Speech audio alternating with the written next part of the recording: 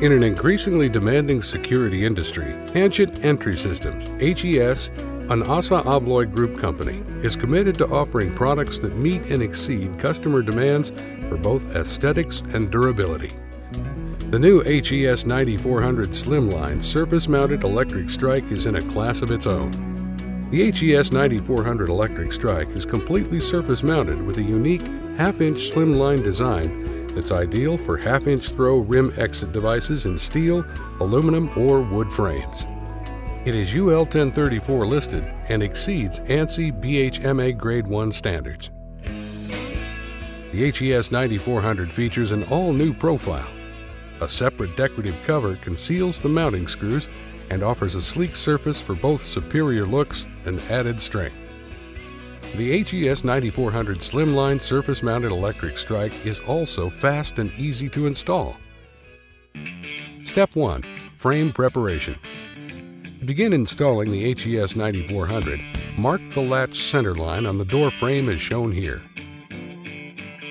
Next, align and tape the supplied template on the frame and mark or punch holes for strike mounting and power.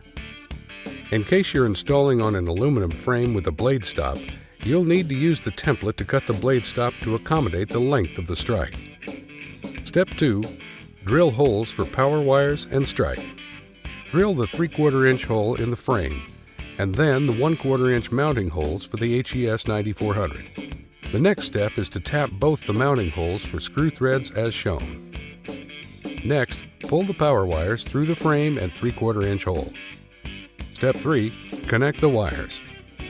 To connect the wires, select the appropriate plug-in pigtail for the strike voltage, either 12 volts DC or 24 volts DC, and connect it to the wires inside of the frame. If no connector is present, refer to the 12 volt to 24 volt conversion diagram in the installation instructions. Step 4. Mounting the strike body. Plug the strike connector to the pigtail in the frame and push the wires back into the frame. Align the strike body with the mounting holes drilled in the frame and attach using the supplied mounting screws. Step 5. Check horizontal adjustment. Once you've mounted the strike body, the next step is to check for horizontal adjustment. Without the cover on, close the door. Once the door is closed, check to make sure there's no play that could cause the door to rattle.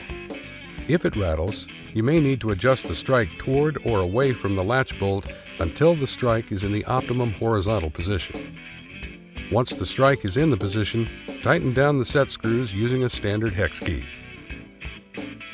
Step 6. Converting fail secure to fail safe. The HES 9400 Slimline electric strike ships fail secure.